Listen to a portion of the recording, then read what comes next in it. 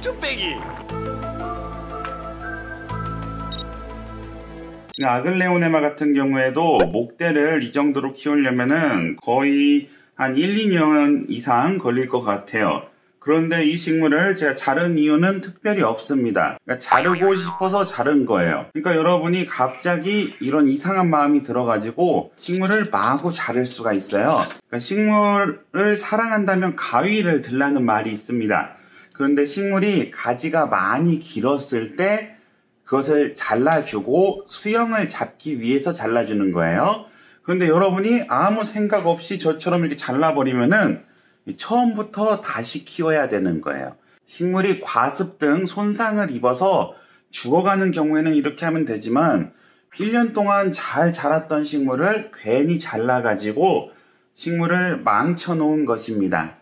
여기서 뿌리를 받는다 한들 기존 키우던 식물보다 더 잘 자랄 수는 없는 거예요. 그러니까 새로 키워야 되는 겁니다. 왜 1년이나 키워놓고 다시 잘라서 새로 키우는지 의아하실 거예요. 그런데 여러분들 식물 키워보시면요, 이렇게 아무 의미 없이 식물을 자를 때가 있어요. 그래서 여러분들이 키우던 식물을 수경재배로 전환하고 싶거나 가지치기를 하거나 번식을 하고 싶거나 그럴 때 식물을 자르게 되는데, 이게 습관화가 되면은 자주 자르게 되고 식물이 다 망가져 버립니다. 이 식물의 경우에도 엄청 크게 자랐었어요. 제가 2년 이상 키워봤거든요. 그런데 제가 괜히 이 식물을 잘라가지고 이제 잔챙이를 만든 거죠. 새로 키운 거예요. 그러니까 여러분들이 무슨 팔아먹을 욕심이 있거나 무슨 번식을 해서 어떠한 경우로 식물을 자르게 되면은 식물이 초기화됩니다. 많은 분들은 이해 못하실 텐데요. 잘 키운 식물을 왜 가위로 이렇게 쳐내나 궁금해 하실 거예요. 그런데 이 이상한 짓이 식물 키우다 보면 습관이 됩니다.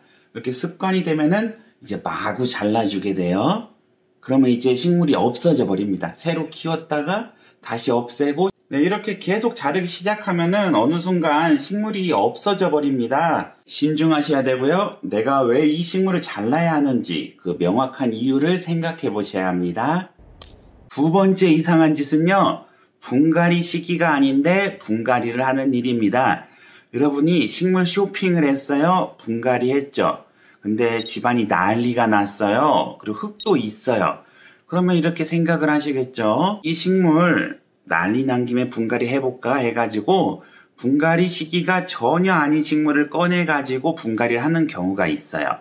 또 큰 식물을 분갈이 하면은 이 화분이 남기 때문에 그 화분에 다른 식물을 옮겨줘야겠다, 그런 생각으로 분갈이를 자주 하게 됩니다. 그러니까 분갈이 시기가 아닌 식물임에도 불구하고 다른 식물을 분갈이하면서 괜히 옆에 식물까지 분갈이를 하게 되는 거예요. 그렇게 되면은 화분 크기와 화분 재질 등 그 식물에게 조건이 안 맞아서 식물이 죽게 됩니다. 분갈이는 통상적으로 봄에 하고요. 1년에서 3년 사이에 한번 해주면 되는데요. 그 1년이라는 공식처럼 생각을 하시면은 얘를 계속 분갈이 해줄 수가 있어요. 근데 여러분들이 큰 화분에 심었을 수도 있고 집안의 성장이 안 좋아서 뿌리가 덜 자랐을 수도 있어요. 그러므로 식물을 이렇게 뽑아서 들었을 때 뿌리가 꽉 찼을 때 분갈이를 해주시면 좋아요. 그러니까 우리가 처음 식물 구매했을 때 뿌리가 꽉 차 있잖아요. 그러니까 그렇게 식물을 키워도 식물이 안 죽습니다. 근데 뽑았는데 흙이 다 떨어지고 뿌리는 있는 둥 마는 둥 하면은 그 괜히 분갈이 했다가 더 죽을 수가 있어요. 그래서 잘 자라던 식물들도 괜히 내 욕심으로 안 해도 될 짓을 해가지고 식물을 죽이는 경우가 있습니다. 그리고 어떤 예쁜 화분을 발견했어요. 아니면 누가 화분을 줬어요, 화분을 주었어요. 그래가지고 화분이 남으니까 거기에 식물을 심고 싶어가지고 또 분갈이를 해서 식물을 죽이는 경우도 있습니다. 그러니까 분갈이 시기가 아닌 식물들은 괜히 이상한 짓을 했다가 죽일 수가 있습니다. 세 번째 이상한 짓은 비료 사용입니다. 비료는 크게 화학 비료와 천연 비료로 나뉘게 되는데요. 두 가지 비료의 무서운 점은 비료를 줬을 때 식물이 죽어버릴 수가 있어요. 그걸 과비료 증상이라고 하는데, 얘네가 농도가 너무 짙거나 뭔가 이렇게 희석 비율이 안 맞으면은 식물이 탈수 증상처럼 다 죽어버립니다. 그러니까 여러분들이 괜히 이상한 거 줬다가 식물 다 죽여버릴 수도 있어요. 그래서 그 허용 범위가 있어요. 뭐 이것을 뭐 몇 개를 줘라. 뭐 이걸 어떻게 해서 줘라. 그런 게 있는데 그런 거를 여러분들이 잘 알아보고 하고 사용량보다 더 조금 줘야 돼요. 더 잘 자라라고 많이 줘버리면 식물이 죽는 경우가 있습니다. 그리고 집안 환경이 안 좋을 경우에는 또 비료를 안 주는 게 더 좋을 수도 있어요. 식물이 성장하는 그런 환경에 있어야 이런 비료를 먹고 잘 자라는데 우리 집에서는 얘가 명줄 유지만 하고 있어요. 그러면 괜히 또 심한 비료를 줬다가 죽어버릴 수가 있습니다. 천연 비료를 주고 싶다면은 이거를 물에 타서 줘야 돼요. 그냥 주면 안 되고 액상화를 시켜서 식물에게 줘야 효과가 있습니다. 쌀뜨물 같은 걸 주실 때도 물을 좀 많이 타서 주셔야 되고 만약에 여러분들이 우유를 주고 싶어요. 그러면은 우유를 이렇게 콸콸콸 붓는 게 아니라 우유를 조금 넣고 물에 타가지고 줘야 되는 거. 배즙, 양파즙, 사과즙, 비트즙 뭐 이런 걸 주고 싶어요. 만약에 주고 싶어요. 그러면 그냥 부으면 안 되고 그것을 미량을 물에 섞어서 주셔야 효과를 볼 수 있습니다. 식물은 화분 자체에서 영양분을 먹을 수 없기 때문에 여러분들이 아무것도 안 주는 것보다 뭔가를 주는 게 더 좋아요. 근데 그 주는 것을 그냥 주면 안 되고 물에 희석해서 주거나 발효해서 주거나 이렇게 희석을 시킨 물 형태로 주셔야 식물이 잘 자랄 수가 있습니다. 네 번째는 물주기인데요. 평소처럼 여러분들이 이렇게 물을 주다가 웬일인지 오늘은 좀 기분이 좀 이상했어요. 그래서 여러분들이 삘 받아가지고 물을 듬뿍 주는 경우가 있습니다. 그러니까 물은 흠뻑 주는 게 정석이긴 한데 괜히 안 하던 짓을 해가지고 식물을 죽이는 경우가 있어요. 식물 물주기 다시 설명해 드릴게요. 식물은 화분 내에 심겨져 있죠. 화분은 흙이 있어요. 그래서 화분의 크기가 흙의 양이에요. 그러면 이렇게 물을 주면은 흙이 적겠죠. 근데 흙에 물이 조금 젖을 수도 있고 많이 젖을 수도 있겠죠. 그래서 여러분들이 만약에 이거를 500ml만 주고 싶다 하면 이렇게 500ml만 주면은 이 안에는 어쨌든 500ml의 물만 있겠죠. 근데 여러분들이 만약에 화분을 엄청 크게 만들었어요. 그러면은 샤워실 가서 듬뿍 줘버렸으면은 500ml만 고이는 게 아니라 이 흙이 머금고 있는 물의 양이 엄청 많아지겠죠? 그래서 제가 샤워기로 이렇게 흠뻑 주는 게 원래 정상이라고 그렇게 설명을 드렸는데 샤워기로 줘야 맞아요. 그런데 화분이 너무 클 경우에는 그렇게 흙에 물이 듬뿍 젖었을 때 식물의 뿌리가 썩어버리게 되는 것이죠. 그러니까 흙이 안 마르게 되는 거예요. 그래서 화분 크기가 상당히 중요한 거예요. 그러니까 큰 화분에 심으면은 이게 500ml만 주고 이렇게 딱 끝나면 되는데 여러분이 뭔가 이게 삘을 받아가지고 오늘은 너한테 물을 많이 줄 거야 해가지고 안 하던 짓 했다가 식물 죽여버리는 경우도 있어요. 그리고 봄, 여름, 가을에는 물도 대충 주다가 갑자기 이제 겨울철이 돼가지고 물을 또 흠뻑 줘가지고 죽이는 경우가 있겠죠? 그러니까 식물이 잘 자란다면은 안 하던 짓을 하면 안 돼요. 그리고 저면관수에 적합하지 않은 화분 형태일 때 여러분들이 저면관수로 물을 듬뿍 줘버리면은 식물의 뿌리가 또 썩을 확률이 높아지겠죠?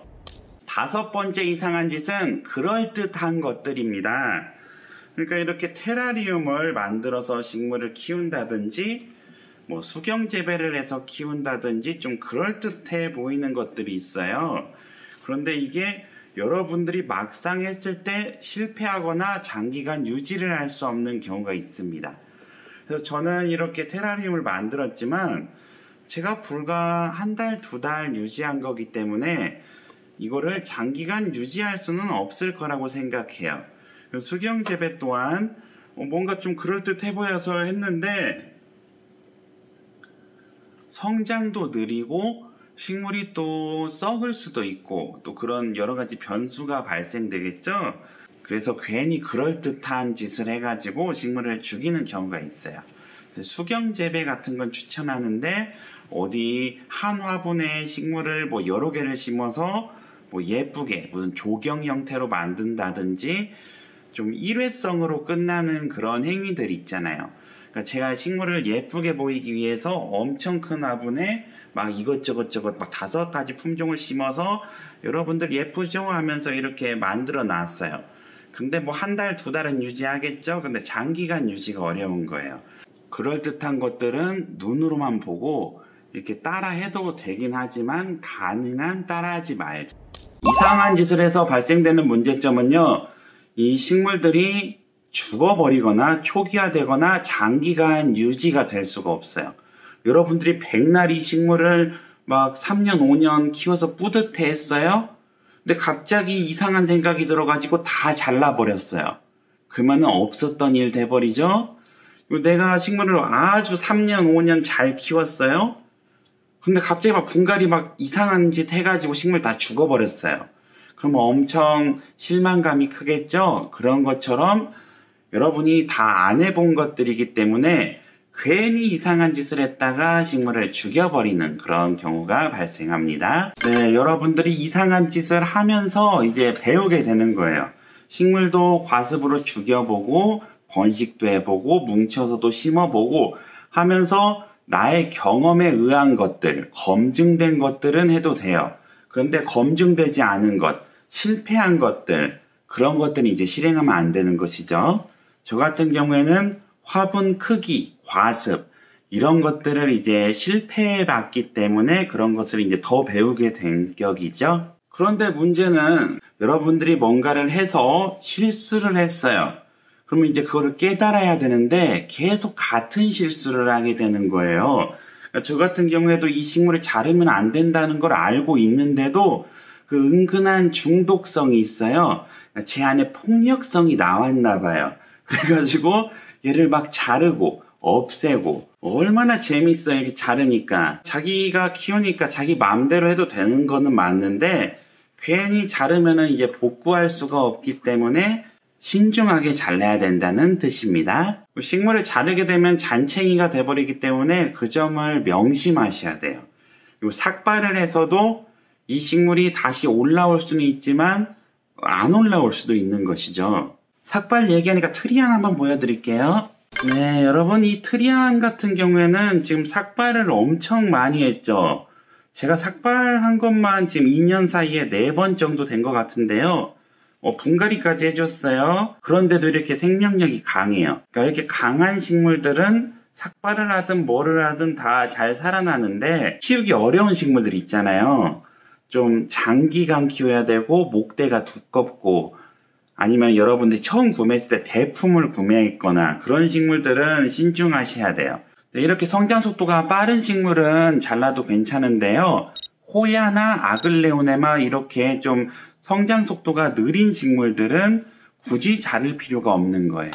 호야 같은 경우에는 자르면은 이제 꽃이 안 피게 되잖아요. 그런 점도 유의하시고 잘라야 됩니다. 가장 좋은 거는 그냥 키우는 거예요. 그리고 너무 자랐을 때 미울 때 가지치기를 해서 그때 살려야 되는 거예요. 여기까지 초보식물남자 초식남이었고요. 오늘은 식물 키우다가 할 수 있는 이상한 짓들에 대해서 알려드렸습니다. 오늘 영상이 유익하셨다면 좋아요 부탁드릴게요. 영상 시청해주셔서 감사합니다.